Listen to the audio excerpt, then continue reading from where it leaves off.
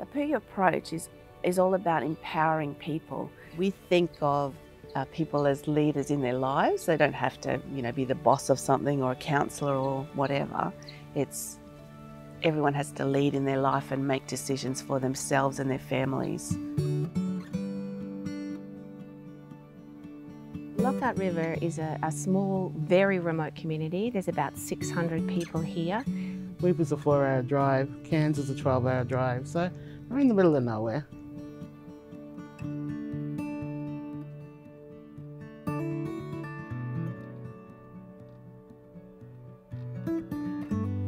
The Puuya Foundation is something that, rightly so, people of Lockhart are very proud of. The board is made up of local members and it's a vehicle from which people within Lockhart River can identify issues and identify needs within the community.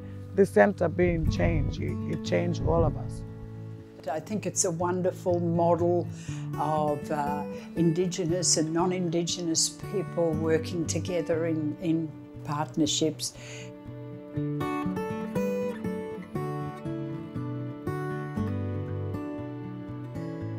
For the Puuya Foundation to continue to do what they're doing is absolutely pivotal. For children who haven't been exposed to an educational setting, they haven't learnt those skills such as turn-taking, listening to your teacher, even just sitting. The idea of holding a pair of scissors and cutting in a straight line is really abstract. They haven't done that before. It excites all of us to think of what we can do to continue to support our children and their education in Lockhart River. I want to see them from here to graduate from school, look for a better job, come back to the community and start running the community.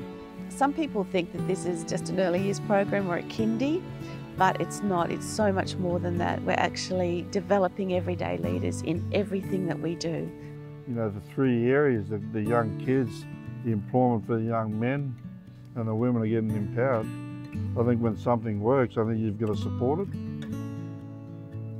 The Women's Leadership Program is about building individual and collaborative leadership in the community. So it's to help women get the confidence and the skills to speak out and to act by themselves and together to achieve the things they see need to be done in this community. It brings up the voice or brings them out of the shell, make them, come alive or something. You can talk and you become like a role model for our little kids here, and even for the younger ladies that going to school.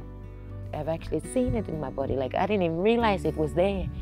We talk about feelings and, connections, sociometry and, all these words. I've actually learned a lot. From the Women's Leadership Program, we see women speaking out more. So instead of sitting back in forums and not saying what they think and not bringing forth their own wisdom, they're actually speaking out about what they think and what they want. As a foundation, we're coming up to our 10th anniversary at the end of this year, and we have amazing achievements in the community in that 10 years. From the last couple of years back, everything's sort of moving good here now, but we need more support coming into the building. So often in Indigenous policy, you see initiatives and things that are put in place for election cycles. To see real outcomes in Indigenous communities, you need longevity, you need the trust within the community, you need the respect, and that's how real change is going to be affected, how real progress is going to be made. We know what works. We need support to continue and grow what we know is working.